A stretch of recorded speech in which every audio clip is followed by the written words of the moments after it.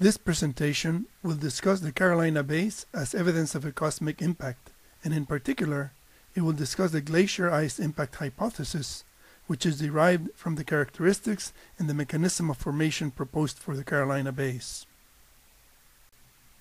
The Carolina Bays are marshy, shallow depressions with sandy rims found along the eastern seaboard of the United States, primarily in North Carolina, South Carolina, and Georgia, but they are also found in northern Florida, Virginia, Maryland, and as far north as New Jersey.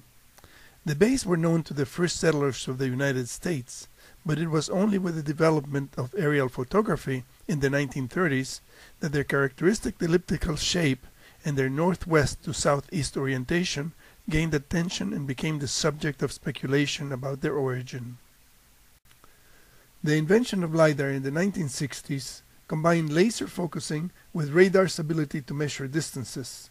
The technique made it possible to create very precise topographic maps which recorded small differences in elevation.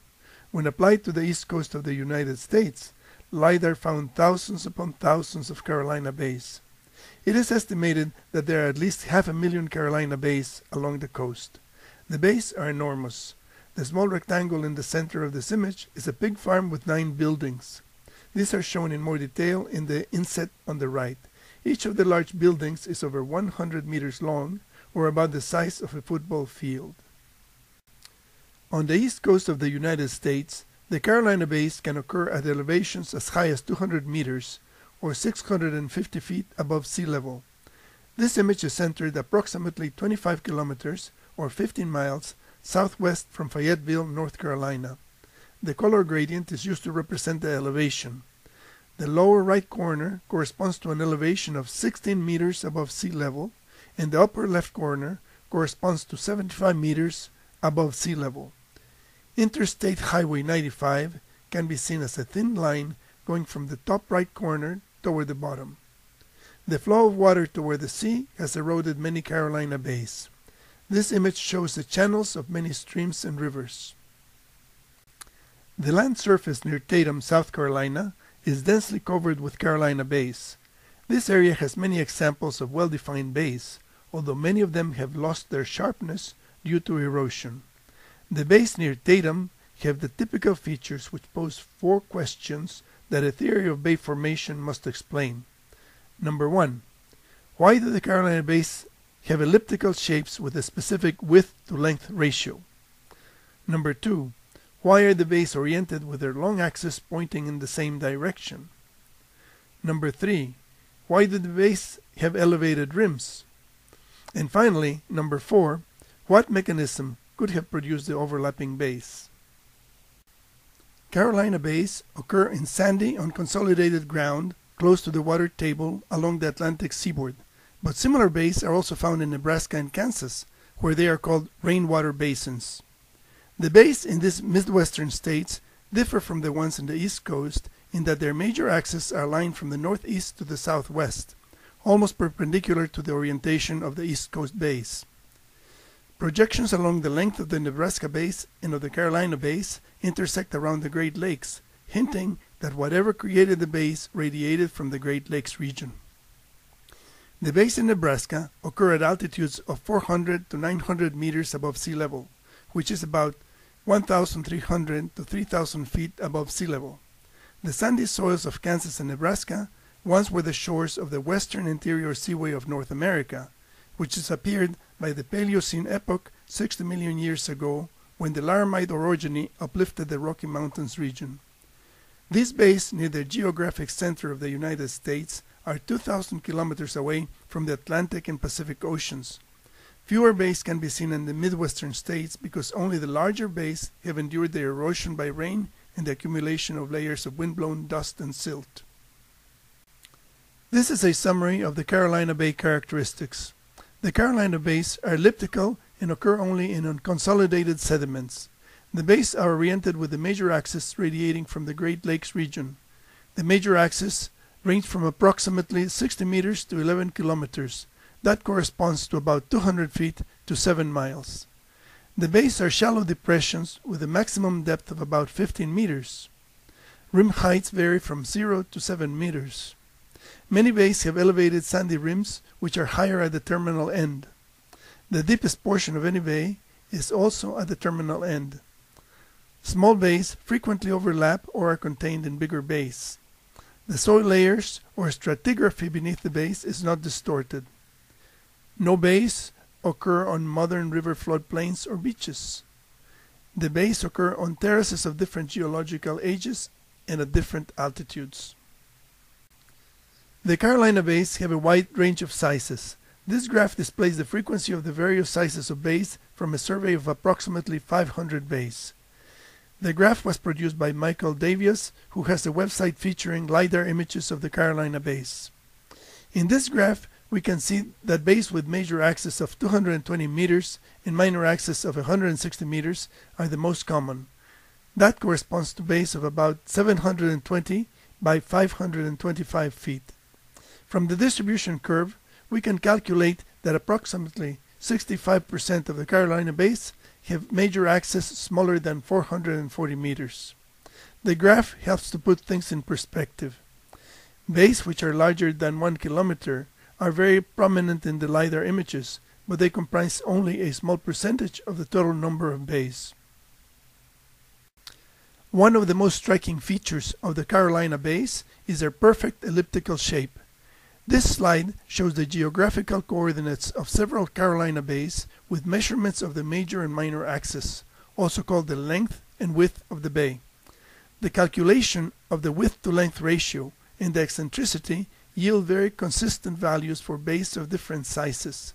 In general, the width to length ratio of Carolina bays averages 0.58 and the eccentricity averages 0.81. This table includes 3 Nebraska bays, which are indistinguishable from the bays in the East Coast on the basis of their geometrical characteristics. The only way to tell them apart is to look at their longitudes. One of the first proposals for the formation of the Carolina bays was made by Melton and Shriver from the University of Oklahoma in 1933. They suggested that a meteorite shower or a colliding comet coming from the northwest could have created the bays with their peculiar alignment. Their suggestion was largely dismissed because at the time geologists did not favor any extraterrestrial hypothesis.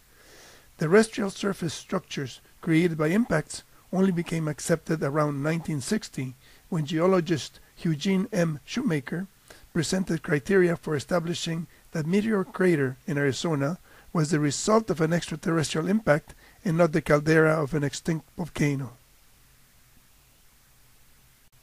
Using the principles established by Shoemaker, scientists concluded that the Carolina bays could not have been created by an asteroid or comet.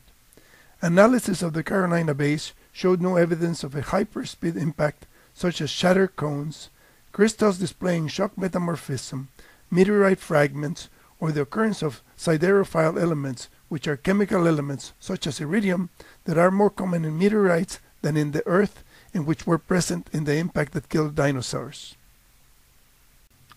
Extraterrestrial impacts would have melted the target material, and impacts large enough to create the bays would have penetrated the soil, excavated bedrock, and produced distinctive signs of intense disturbance in the bedrock. The fact that there is no bedrock ejecta around the bays excludes the possibility that they were formed by extraterrestrial impacts. In 2007, Richard Firestone and several co-authors proposed that an extraterrestrial impact 12,900 years ago caused the late Pleistocene megafaunal extinctions and the Younger Dryas cooling event, which was a cold period that lasted approximately 1,000 years. Firestone proposed that a comet airburst could have killed the mastodons and saber-toothed tigers that lived in North America toward the end of the last ice age and triggered the cold event. A few Carolina bays were examined to obtain impact spherules and nanodiamonds that were supposed to prove that a comet airburst had occurred. Firestone extended his argument in another publication in 2009 by pointing out the radial orientation of the Carolina bays. He proposed that the comet impact could have struck the glaciers that covered North America and that fragments of the comet could have created the Great Lakes instead of an impact crater. He also suggested that the ice ejected from the collision could have formed the bays, but he did not explain exactly how.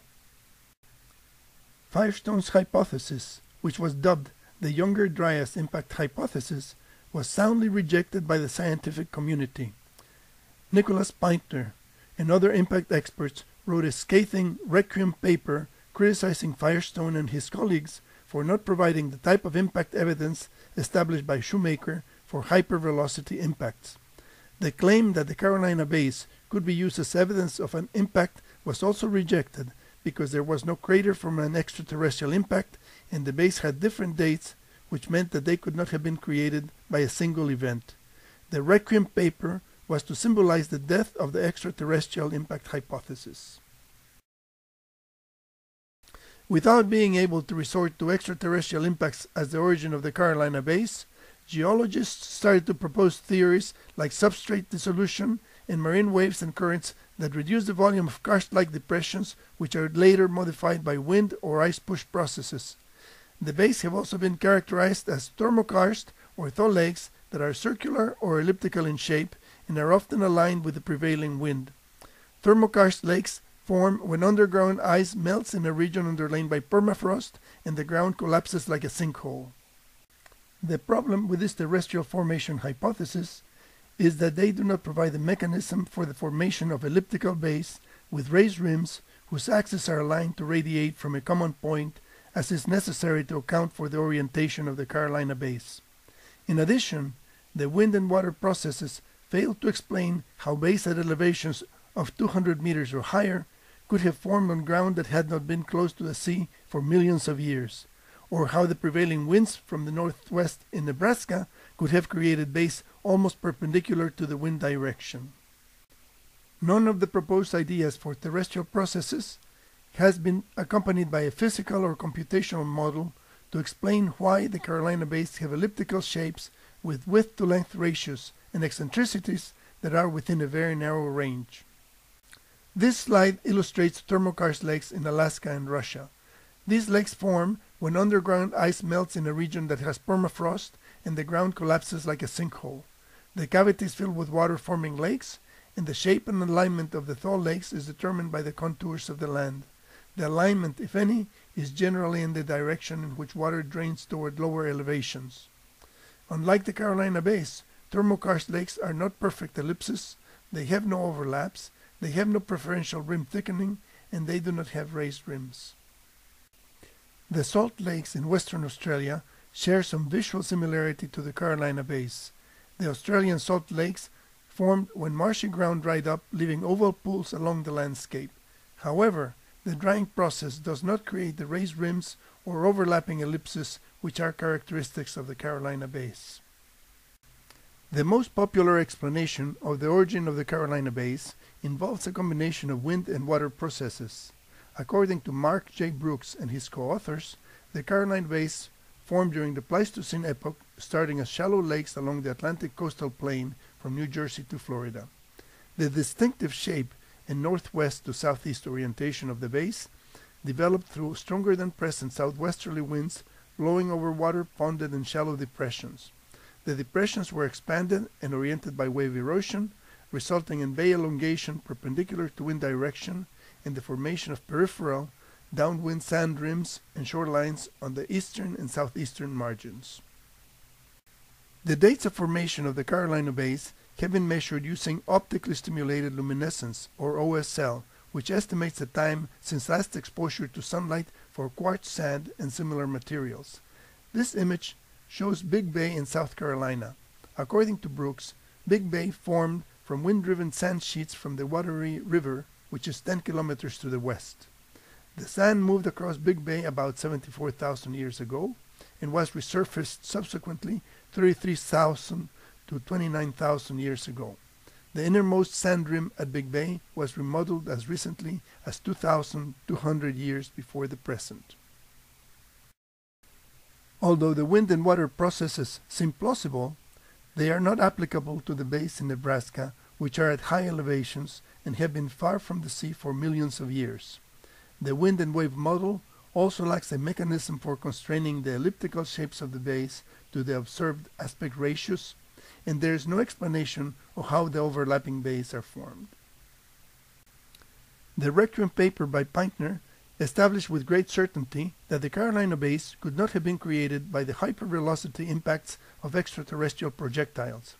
In addition, the great span of dates measured for the Carolina Bays seemed to preclude the formation of all the bays by a single event.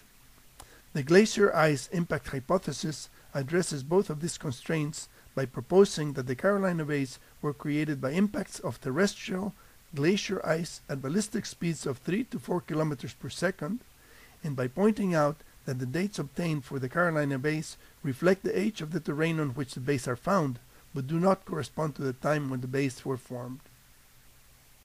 The glacier ice impact hypothesis uses geometrical conic sections to model the Carolina Bays.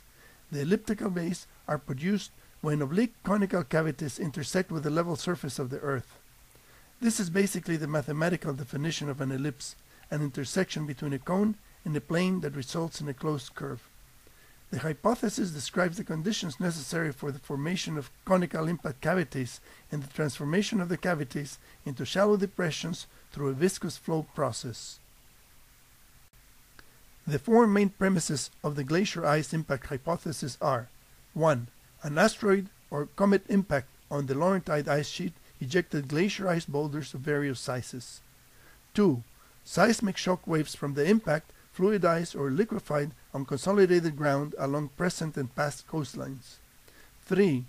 Oblique impacts of glacier ice boulders on the fluidized viscous ground created the slanted conical craters. And 4. Viscous relaxation reduced the depth of the cavities and restored the stratigraphy, producing shallow elliptical bays. The glacier ice impact hypothesis does not depend on knowing the exact location of the extraterrestrial impact or the time when the impact occurred.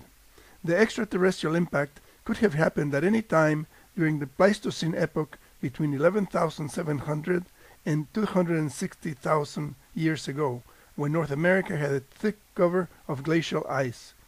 The main objective of the glacier ice impact hypothesis is to determine the effect that an impact would have had on the Laurentide ice sheet and to calculate whether the consequences of the impact could have contributed to the formation of the Carolina Bays. It is important to determine that an impact of an asteroid or comet on the Laurentide ice sheet could have ejected glacier ice boulders. It is well known that an extraterrestrial impact on a rocky surface generates a lot of heat, which melts, vaporizes, and ejects pieces of rock. Something similar happens with ice. A hypervelocity impact on ice produces heat that melts and vaporizes some ice, but since ice is a bad conductor of heat and very brittle, many ice fragments are ejected from the impact site. An extraterrestrial impact on an ice sheet would have melted and vaporized great quantities of ice. The ejecta would have consisted of pieces of ice and liquid water accelerated by steam at high pressure. These images show an experiment conducted by Peter H. Schultz from Brown University using NASA's Ames vertical gun. A high-speed impact shatters the ice, and ice chunks are ejected at high velocity, radiating from the point of impact. The radial ejecta pattern is characteristic of impacts and can be observed on the surfaces of planets and moons throughout our solar system. Professor Schultz's experiment provides support for the first premise of the glacier ice impact hypothesis by demonstrating that a hyperspeed impact on ice could have produced an ejecta curtain of ice fragments. The radial pattern of the ejected pieces could account for the alignment patterns of the bays in the East Coast and in the Midwestern states. Having determined that an extraterrestrial impact on an ice sheet could have ejected ice fragments, it is necessary to calculate the characteristics of the trajectories. Because the Carolina Bays and the Nebraska Bays appear to radiate from the Great Lakes region around central Michigan, it is possible to estimate the distances that the ejected ice fragments would have traveled. The distance to North Carolina is approximately 1,000 kilometers, and the distance to Georgia is about 1,470 kilometers. Using ballistic equations, we can calculate the launch speed, the time of flight, and the maximum height for various launch angles. To reach North Carolina, a projectile launched at 35 degrees would need a launch speed of 3.2 kilometers per second. The time of flight would be 6.3 minutes, and the projectile would reach a height of 150 kilometers above the surface of the Earth. To reach Georgia, a launch speed of 3.9 kilometers per second would be required for an angle of 35 degrees, and the projectile would reach a height of 255 kilometers above the surface of the Earth. All the launch velocities are in the range of 3 to 4 kilometers per second. Since the atmosphere extends only to about 100 kilometers above the surface of the Earth, the projectiles would travel above the atmosphere for most of their flight. It is possible that a substantial quantity of water was ejected along with the ice. Above 35 kilometers from the Earth's surface, the atmospheric pressure is below the triple point of water, and water cannot exist in the liquid state. Any water ejected above the atmosphere or carried along by the ejected ice would have boiled vigorously and produced clouds of ice crystals. For every 100 grams of water in the vacuum of space, the evaporation of 13 to 25 grams is enough to turn the remaining water into ice, depending on the water's initial temperature. This means that up to 75% of the water ejected above the atmosphere would have formed ice crystals. With the additional propulsion provided by evaporation, some ice crystals could have been sent into low Earth orbit, where they would have blocked the light of the sun for many years. This is a reasonable scenario for the onset of a cooling event such as the Younger Dryas stadia. Knowing the launch velocities of the ejected ice and the size of the Carolina bays, it is possible to estimate the size of the glacier ice chunks that created the bays. The size of any crater depends on the projectile's size, speed, and the angle at which it strikes. Other factors are important, such as the projectile's composition and the material and the structure of the target surface. The University of Arizona has a computer program developed by Professor J. Melosh and Ross Bayer that calculates the projectile size based on the crater diameter and the characteristics of the projectile and the surface. The program estimates that a crater with a diameter of 1 kilometer can be created on sandy soil by an ice sphere with a diameter of 180 meters impacting at 3 kilometers per second. The impact energy of the 180-meter ice ball is calculated to be approximately 1.27 times 10 to the 16th joules, or 3.03 megatons. The application of Newton's laws of motion and the scaling laws relating crater size to kinetic energy allow us to make educated guesses about the proposed extraterrestrial impact. From the ballistic equations, we calculated that the launch speeds of the extraterrestrial ejecta had to be in the range of 3 to 4 kilometers per second. These launch speeds and the size of the Carolina bays made it possible to calculate that a Carolina bay with a diameter of 1 kilometer could have been created by a 180-meter ice ball going at 3 kilometers per second. The energy of the impact would have been approximately 1.27 times 10 to the 16 joules. The inset image shows Yankee Stadium in proportion to a Carolina bay with a major axis of 942 meters. The size of the playing field and all the bleachers of Yankee Stadium measure approximately 180 meters in diameter. This is about the same size as the glacier ice boulder that made the bay. Using these figures to extrapolate to all the Carolina bays, the extraterrestrial impact would have had an energy of at least 6.35 times 10 to the 21 joules. The impact would have ejected 1.5 times 10 to the 12 cubic meters of ice. That is enough ice to cover half of the United States to a depth of half a meter, and perhaps even cause a regional extinction event. The second postulate of the glacier ice impact hypothesis is that seismic shock waves fluidize or liquefied on consolidated ground along present and past coastlines.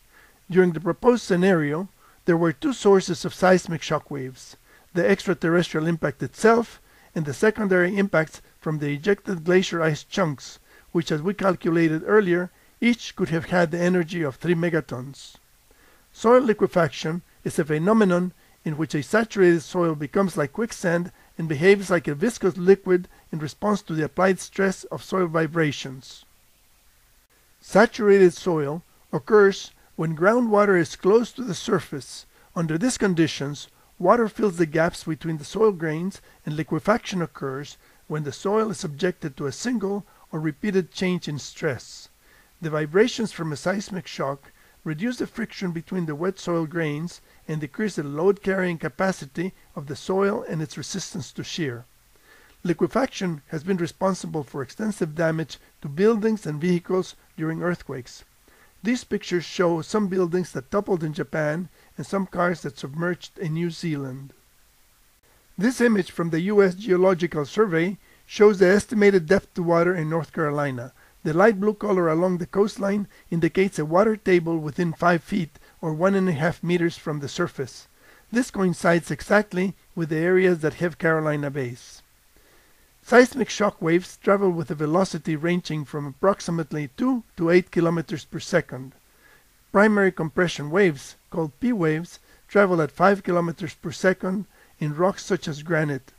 The seismic waves generated by an extraterrestrial impact in the Great Lakes region would have taken from 3 to 5 minutes to reach the coastal areas of the United States.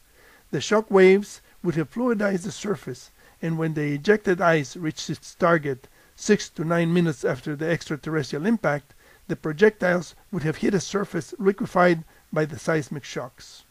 In Nebraska, the bays are also found in soil that is close to the water table. This image from the University of Nebraska at Lincoln shows the depth to water in several shades of blue. Many bays can be found in the area with the light blue color in the floodplain of the Platte River, particularly in Phelps and Kearney counties. The fact that the Carolina bays in the East Coast and in Nebraska occur in soil that is close to the water table and has the potential of being liquefied by seismic shocks suggests that this characteristic was important in the formation of the bays. It is important to differentiate extraterrestrial impacts from impacts at ballistic speeds. Asteroids have speeds of approximately 14 kilometers per second, and comets have speed of around 45 kilometers per second, whereas ballistic speeds are usually substantially less than the Earth's escape velocity of 11.2 kilometers per second.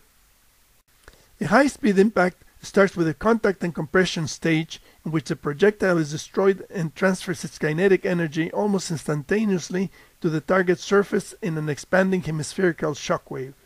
In the excavation stage that follows, material is vaporized, melted, and displaced from the point of impact to form a bowl-shaped crater with a raised rim. The force of gravity takes over during the final modification stage, and the ejected material falls to the surface, creating ejecta rays or inverted flaps. Molten minerals may collect at the bottom of the crater. The crater walls may become unstable and slide down into the cavity. The high pressures from impacts of comets and asteroids produce planar deformation features in mineral crystals, and the impact site will contain fragments of the meteorite and chemical elements that are more common in space rocks than in the Earth's surface. Impacts at ballistic speeds on hard surfaces have similarities to high-speed impacts, but they do not produce the high pressures that deform mineral crystals. A projectile traveling through a viscous medium creates a conical shockwave, and it is eventually stopped by friction. Impacts on viscous surfaces with low elasticity produce conical cavities that are gradually remodeled by gravity. This image shows the conical shockwave created by a bullet in air and the corresponding conical cavity made on modeling clay. The third postulate of the glacier ice impact hypothesis is that oblique impacts of glacier ice boulders on the fluidized viscous ground created slanted conical craters. This mechanism is proposed as the explanation for the elliptical form of the Carolina bays.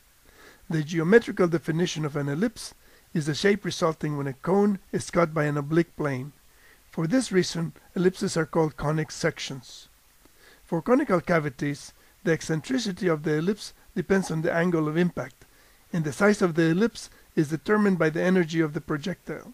A large projectile will create a large cavity, and a small projectile at the same speed will create a small cavity, but the aspect ratios of the ellipses will be the same as long as the projectiles hit at the same angle. This correlates well with the observation that small and large Carolina bays have similar eccentricities. Relating the elliptical shapes of the Carolina bays to conic sections makes it possible to use mathematical formulas to determine the angle at which the ice boulders impacted the surface. Equations from forensic science relate the width-to-length ratio of an ellipse to the sine of the angle of impact. For most Carolina bays, the angle of impact corresponds approximately to 35 degrees. The equations also make it possible to calculate the position of the tip of the conical cavity, which is the location at which the ice projectile would have stopped. This mathematical analysis can facilitate geological exploration looking for stones that may have been carried within the glacier ice. The task will still not be easy, since some of these glacier chunks may have buried themselves to depths of over 300 meters in base with a major axis of 1 kilometer. These are the properties of oblique glacier ice impacts at ballistic speeds on liquefied ground. The projectile leaves no meteorite fragments or siderophile elements because it consists only of terrestrial ice. There is no shock metamorphism because the impact speeds of 3 to 4 kilometers per second are too slow to produce the pressures generated by impacts of asteroids or comets. The impact cavity is deeper at the terminal end due to the oblique impact. The overturned flaps from the impact create raised rims. The elliptical shape is a mathematical conic section.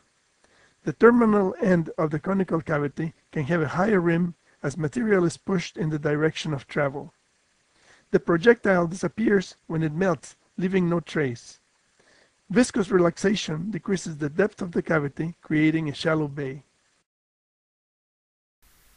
All these characteristics correlate well with the attributes of the Carolina bays.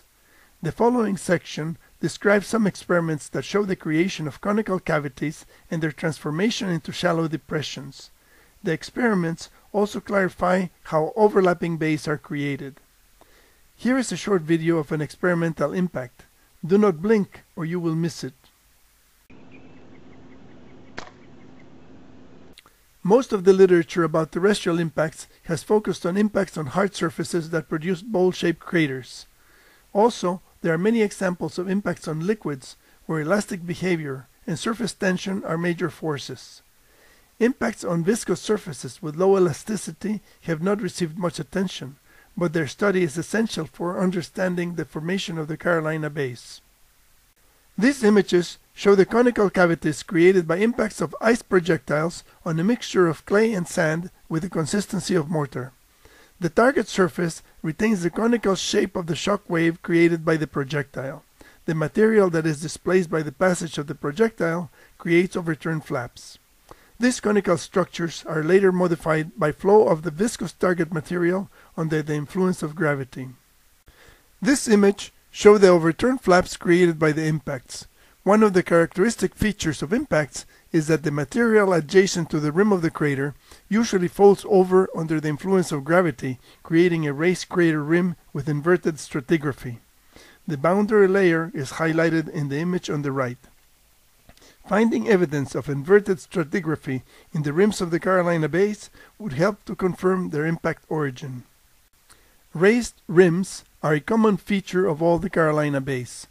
This image shows some of the raised rims in the Carolina bays and an illustration of the model proposing that the raised rims correspond to the overturned flaps created by impacts.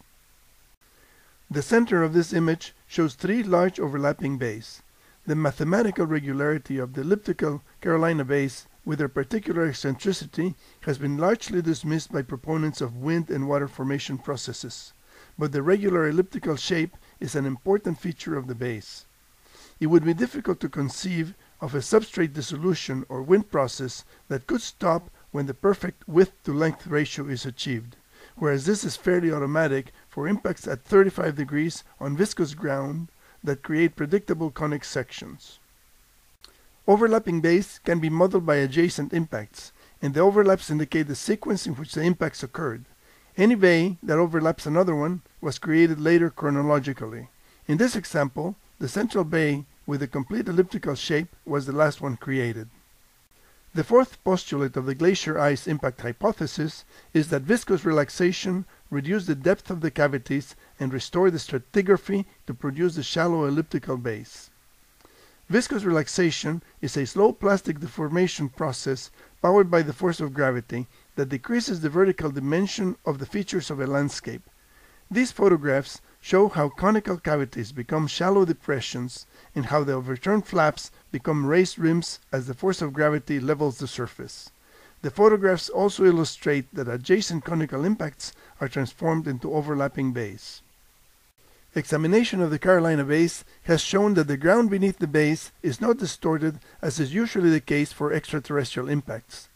This has generally been interpreted as an indication that the bays were not created by impacts.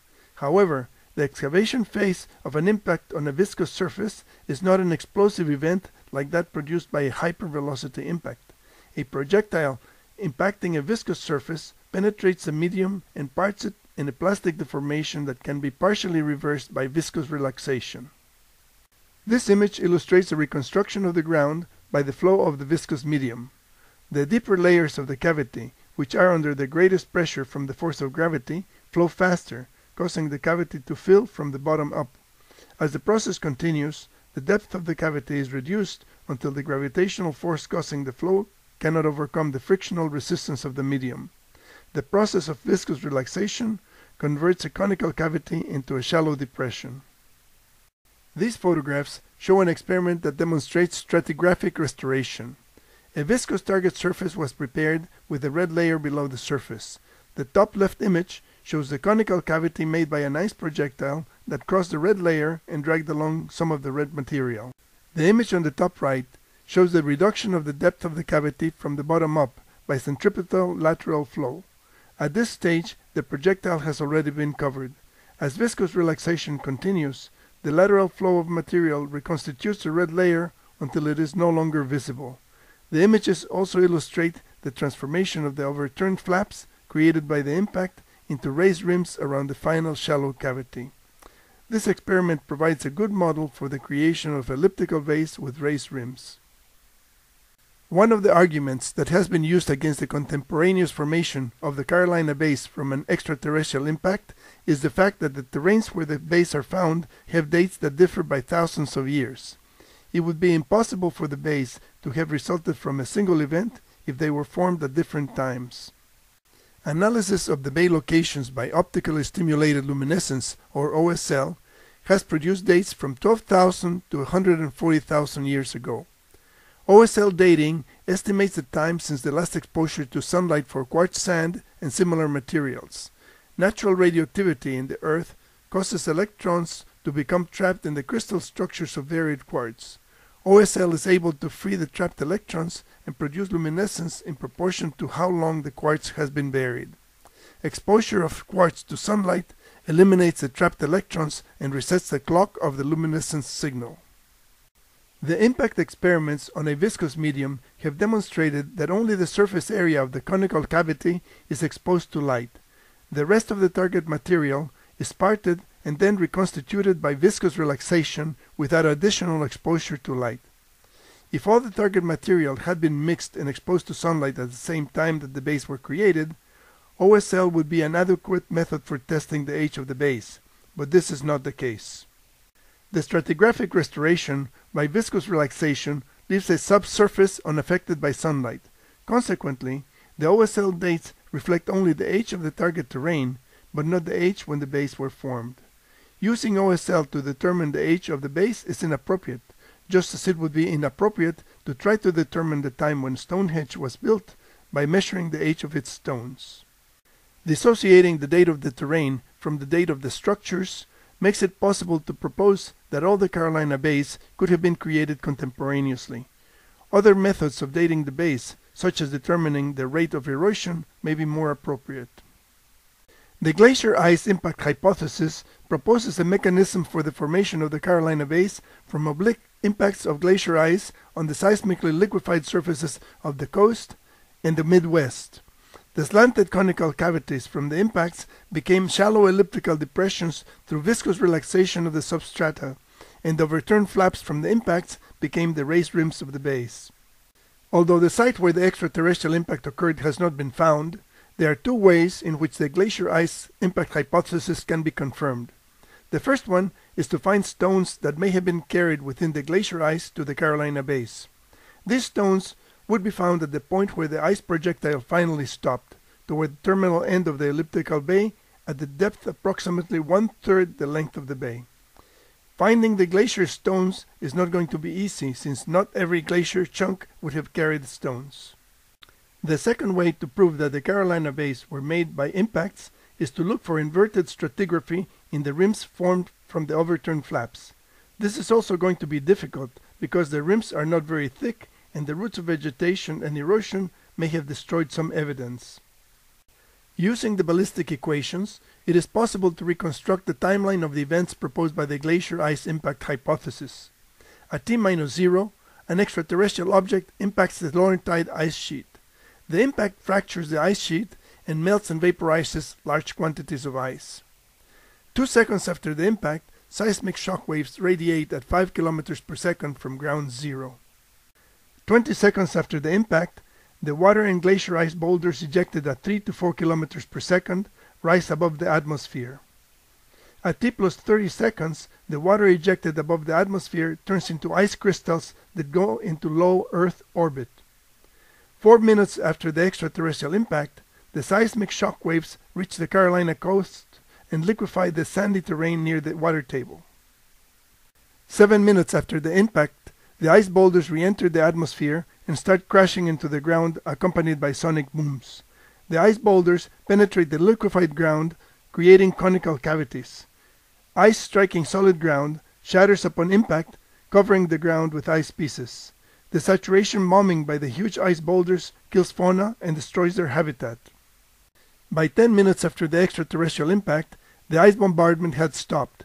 The solid ground was covered with half a meter of ice pieces, and the fluidized ground was covered with conical cavities that were transforming into elliptical bays. 20 minutes after the extraterrestrial impact, all was quiet again as the sonic booms became inaudible. From this time, the ice crystals in low Earth orbit diminished the light of the sun, and the ice pieces that covered the ground increased the albedo of the Earth, triggering a cold event. Although the events proposed by the glacier ice impact hypothesis could have occurred at any time during the ice ages in North America, the late Pleistocene, 12,900 years ago, provides the best fit. This is the time of the onset of the Younger Dryas cooling event, the time of the extinction of the North American megafauna, and the disappearance of the Clovis culture. Some scientists have proposed that the large mammals that inhabited North America, such as the saber-toothed tiger, the giant short-faced bear, and the mammoths, disappeared as the result of climate change or by overhunting by the newly arrived human population from Asia. However, if the Carolina bays were made by impacts of glacier ice, the heavy bombardment would have had catastrophic environmental consequences for the eastern half of the United States. It is important to determine the mechanism by which the Carolina bays were formed to really understand the history of North America. Much of the research on the Carolina bays has focused on geology, ecology, and the soil characteristics of the bays. Research on the theories of the origin of the bays has decreased substantially since it was established that the bays could not have been the result of extraterrestrial impacts. The glacier ice impact hypothesis opens new areas of research, such as trying to identify inverted stratigraphy in the rims of the bays and the search for glacier stones that may be buried within the bays. Other research topics of importance are identifying the point of origin of the glacier ice projectiles, determining the angle of the impacts that created the bays to characterize the shape of the ejecta curtain, and measuring bay sizes to estimate the energy of the extraterrestrial impact and the volume of ice ejected. Lastly, it may be beneficial to develop computational models of the hypervelocity impacts on ice sheets and of viscous relaxation of conical cavities. The bibliographic references for the background material about the Carolina bays are contained in the book Killer Comet: What the Carolina Bays Tell Us, available from Amazon.